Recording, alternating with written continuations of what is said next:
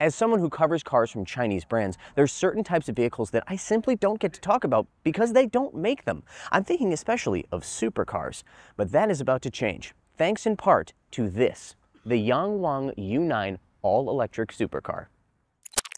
Welcome to Wheels Boy, where we cover the newest, coolest, and wildest vehicles from the Chinese car market. Be sure to like, subscribe, and hit the bell.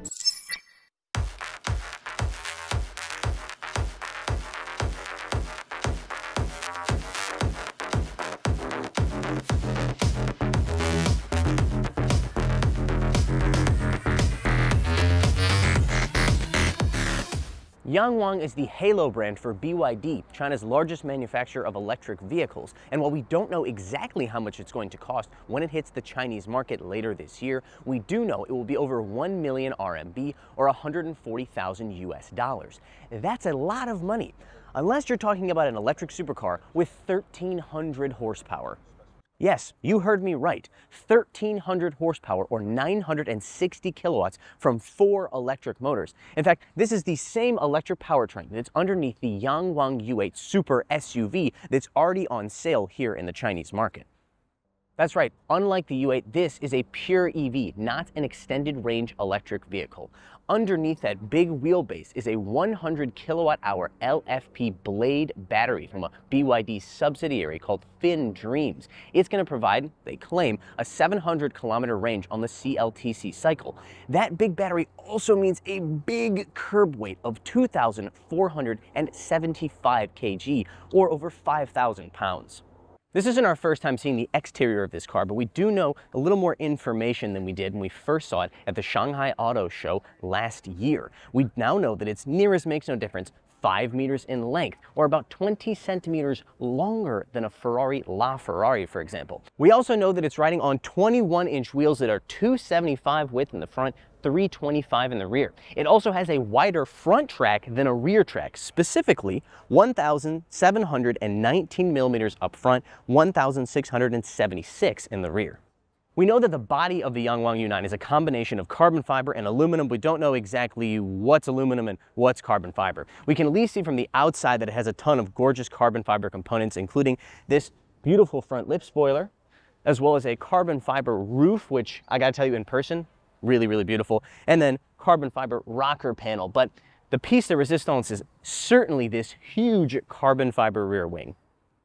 There will be 2 versions of this car available. There is this one, which is the racetrack version. It's going to have this massive, gorgeous, full carbon fiber fixed rear wing. There is also going to be a street version, which will not have a fixed rear wing, but rather an electronically deployable one in the trunk lid. Regardless of which one you choose, there will be some active aero involved. We don't know exactly what active aero will be with what package, but just to give you an example on this racetrack version, down here in this rear diffuser, there are these active shutters right here. This is an active aero feature. So when the car changes speeds, these are going to respond accordingly. I know what you've all been thinking while watching this video, but what about rear cargo space?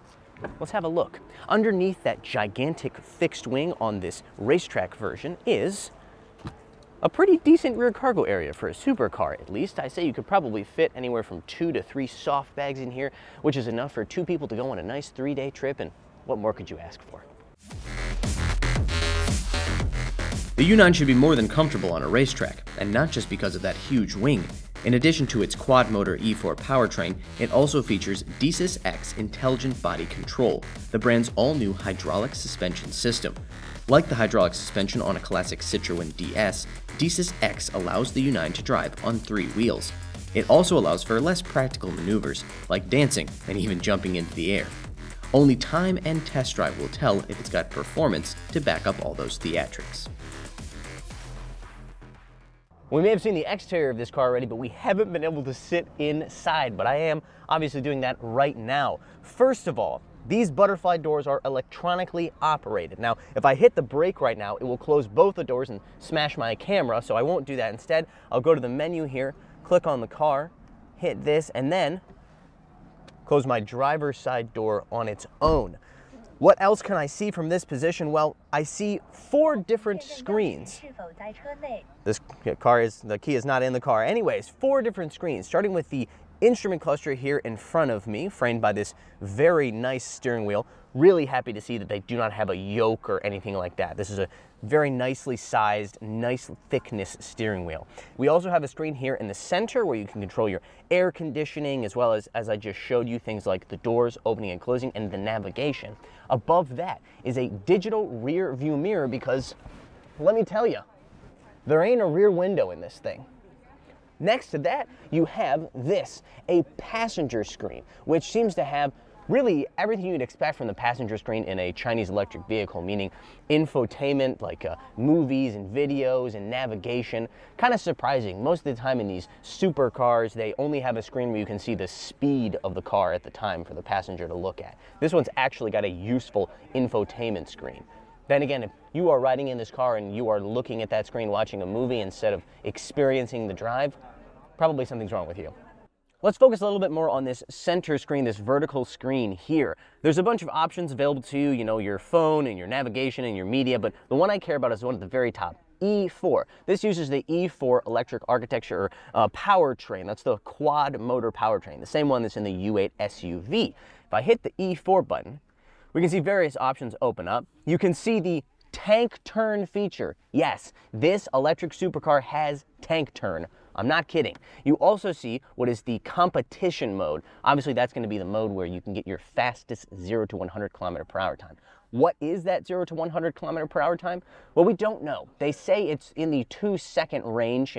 I don't know. I would guess really, really low 2s or maybe even sub 2 seconds, but we won't know until they release that info later this year. You also have other driving modes, which you can access either through the screen or down here with this little knob. This knob inside is a small LED display, and you use it to switch between your different modes. Interesting thing that I'm noticing, there is an eco mode, which seems a little bit strange on a 1,300 horsepower supercar, electric supercar. You've also got comfort mode, sport, and snow. So underneath of that is another combination. This is a classic BYD thing. It's a combination of a touch panel and a physical panel. So what happens is when I press my finger like this, the whole panel moves, but it's only going to select a certain thing. You've also got the automatic parking. That's probably going to help when trying to put this 5-meter long, 2-meter wide vehicle into a parking spot. I wouldn't want to try to do it myself. And then some simple commands for your air conditioning. Here between the seats is a final little thing here for the center console that I want to talk about. This is a wireless charging pad. Now, when you look at it, you think this is a disaster waiting to happen, because if I were to put my phone here, it would immediately slide right off when I took a turn. But if I put my phone, notice that it is lowering into the center console. At this point, it's relatively safe. I still wouldn't want to put my phone here when I was on a racetrack, but at least when you're going around a turn, it's not going to immediately fly out of the car. While the interior of this U9 is not the final production spec, it should give us a glimpse at what it will be like when it reaches customer hands later this year.